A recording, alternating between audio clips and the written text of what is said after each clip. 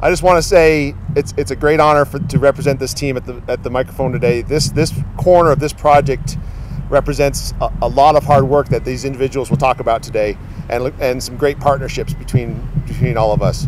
So I'm going to introduce Mayor Barry here in a moment. I just wanted to say, as of last week, your mayor is out driving these projects with me. We drove the entire art corridor, which we both do daily, but we did it together.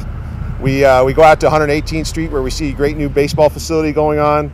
We come through the Bosque, where we see a great Bosque trail that's wrapping up completion of it with bridges for ADA accessibility all the way from Montano to Central. We get onto the art project through here. We see all the private development that's occurring. We go out to the airport, where we see a new center of excellence and a new terminal improvements going on. It's just an exciting time to be in the city of Albuquerque. Mayor Barry is the one leading all these efforts, and we truly appreciate, as staff, working for such a great mayor. So with that, I'd like to introduce Mayor Barry to speak first. Thanks. Thanks, Mike. Okay. Yeah, come on up. Let's get some of the folks that actually do the work around here.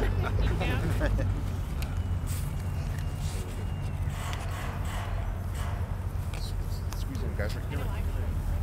Right in the middle of the action. Don't be shy.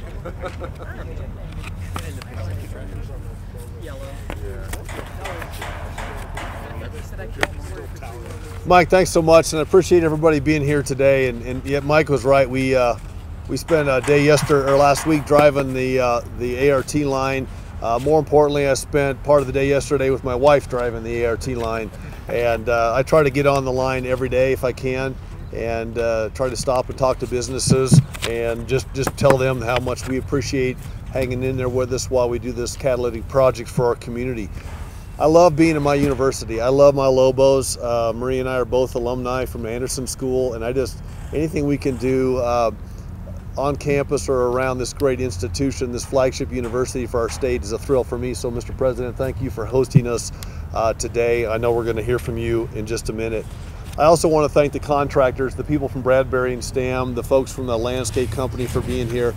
We had a meeting last week with the contractor, and I asked him how many people are making a good paycheck this week on this line, and the short answer was about 350 people, if you drove this line today, are out there making a good living, sleeping in their own bed in their own town, getting a chance as contract employees to go to their kids' Little League games and their recitals.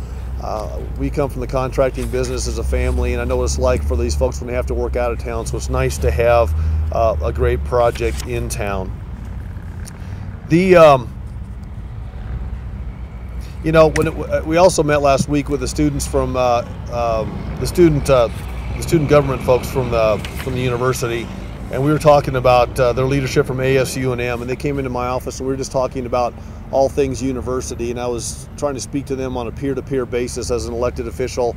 They're elected officials for their university, and art came up, and one of the first questions they had was, we love public transit.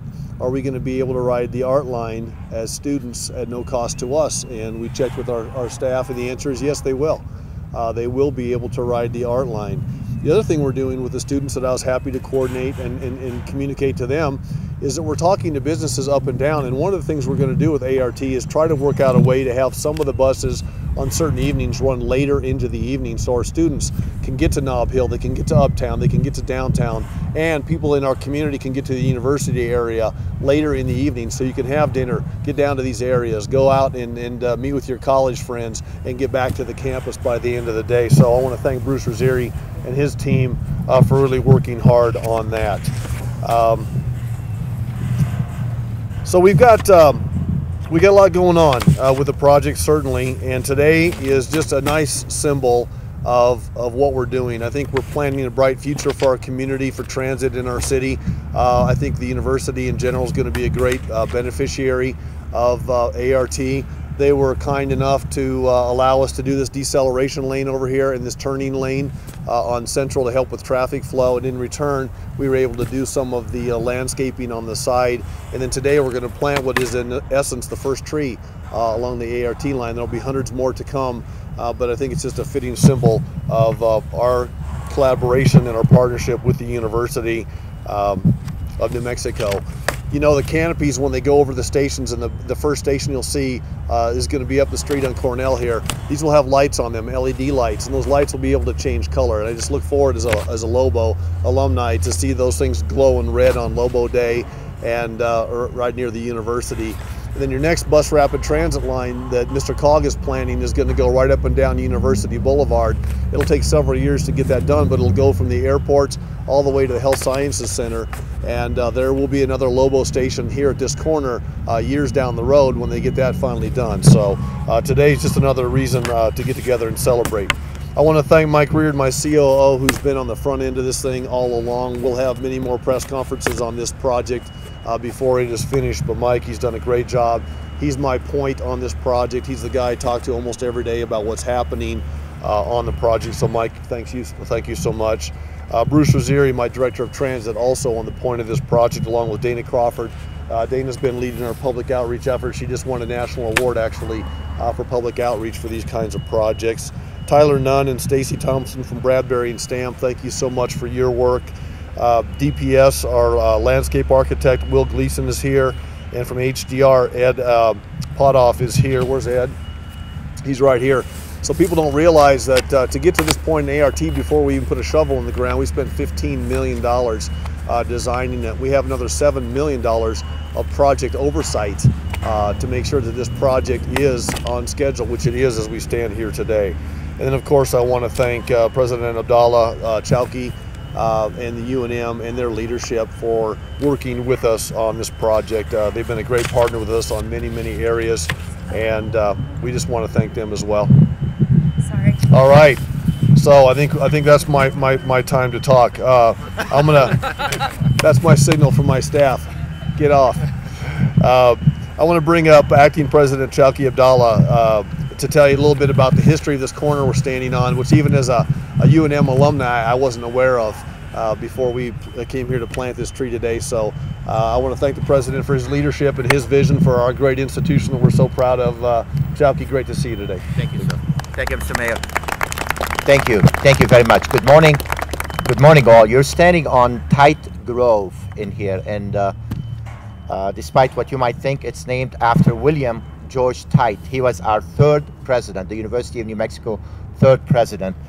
In 1901 is when he assumed the presidency, and he served for 8 years, actually, which is an eternity by our standards these days.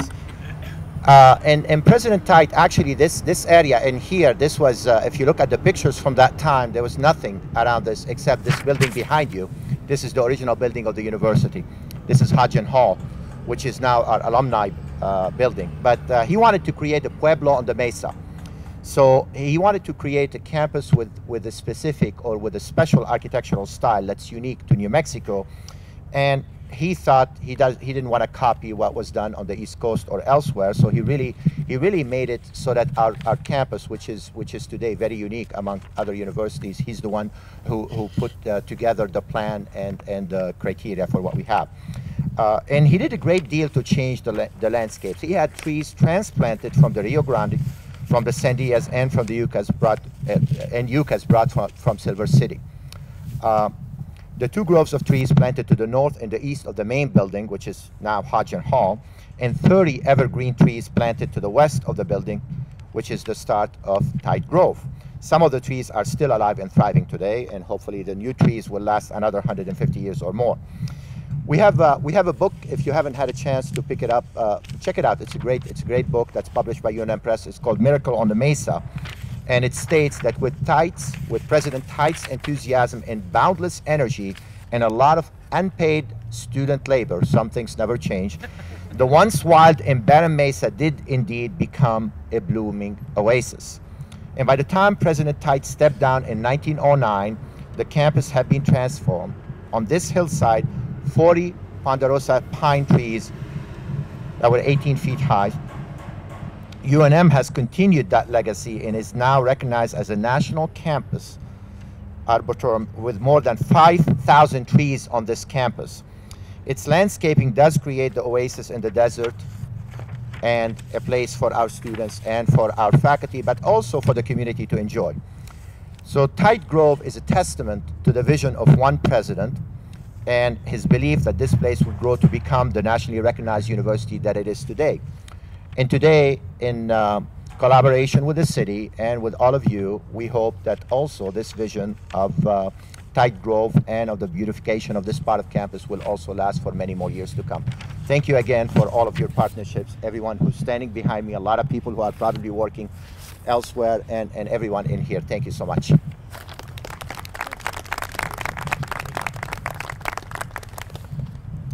So if you vote for other team members to come up and talk, without this project, or without Dana Crawford, this project would not be a reality. She's gone through how many dozens of shoes?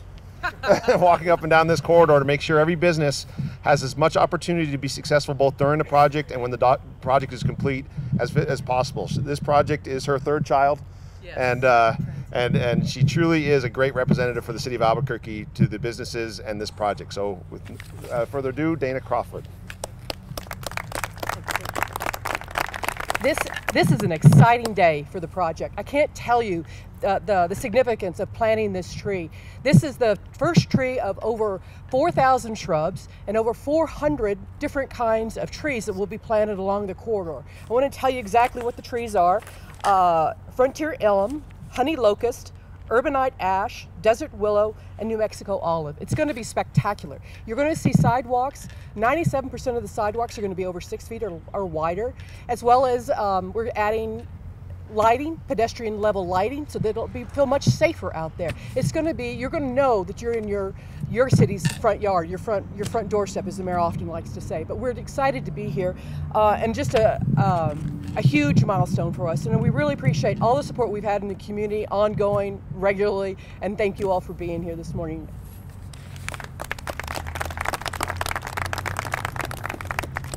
So to get to this point, as the mayor said, we were about $15 million investment into the engineering and the landscape design. That was both Ed and Will Gleason leading those efforts from HDR and Decker Parrish. But for the last couple of years, we've had as our partner Bradbury Stam, one of the great local construction firms that we have in town, doing many great projects. And at the head of that, Cynthia's here. Cynthia Schultz, thank you. We have, but to represent them today and talk about the project and how the construction's going is Tyler Nunn. He's not usually dressed this well, but he is truly a contractor at heart. And when we meet weekly, well, they meet daily, but weekly when I join them, Tyler has been a great representative for Bradbury Stam, making sure that this project is staying on time and really focused on the adjacent businesses and making sure that we're constructing this in the safest manner possible, but at the same time representing our community and our businesses. So Tyler, thank you. Come on up and talk about the project if you could. Good morning, everyone. As Michael said, I'm the representative for Bradbury Stam. Very honored to have that role in this because I'm the representative of Bradbury Stam and all the fabulous subcontractors that we have on this job. We have the best people in the business. We're very fortunate they were all local companies, and the work that they do, you can see it on a daily basis. They work hard, they do what they're supposed to do, and I couldn't be prouder to be a member of this team. I want to say thank you to the engineering and design firms, HDR and DPS. They've been great to work with. It's been a tough schedule, tough project, but they're answering every single question that we have. And then Mayor Barry and his team with Mike Reardon, Dana Crawford, Bruce Rosario have been fantastic in this. So we're very, very pleased and very happy to be as part of this project, and looking forward to progressing through the schedule that we have going now. A little bit about the stuff that we're doing here. We're planting 8 new ponderosa pines, as you see around you, to kind of fill in this area over here. We're also planting, once we take a little tour when we're done, over 200 shrubs down on this bi-level retaining wall. And part of the design was to, as I talked about before, put the decel lane, right turn lane in over there. And it just didn't make sense to have it next to the big blank plain retaining wall they had there. So HDR and DPS got together with the folks at UNM and came up with a design that you see now that I think looks fantastic. It gives a nice, entrance, welcoming entrance to the university. Looks great as you come up the hill, and I think everything's coming together very well. So once again, thank you for having us out here. Thank you to the great team that we put together on this one. So looking forward to getting this thing finished up and just keep moving forward. Thanks. One last person I want to recognize from the city of Albuquerque. We also, Dana's done a great job on the design side and the community commitment, but we also have to have some construction oversight to make sure the taxpayers are getting what we're paying Bradbury for. So Paula Dodds-Kwan, here in the orange dress, she is part of our team from municipal development. She's a special projects manager out of our construction group. So thank you for all of your oversight and making sure the barricades stay up and in the right spot. Last 2 points I want to make before we get to the tree planting ceremony is one is commitment honored. When we came out and there was thought to be a level of service loss at these intersections because we're losing a lane for ART.